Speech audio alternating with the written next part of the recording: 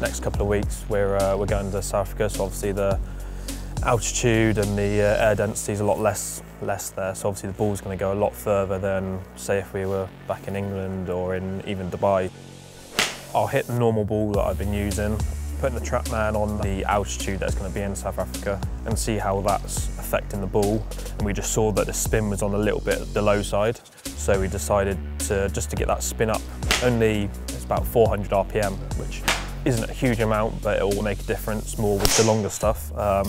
So yeah, just to add a little bit more spin, just keep it in the air for a bit longer.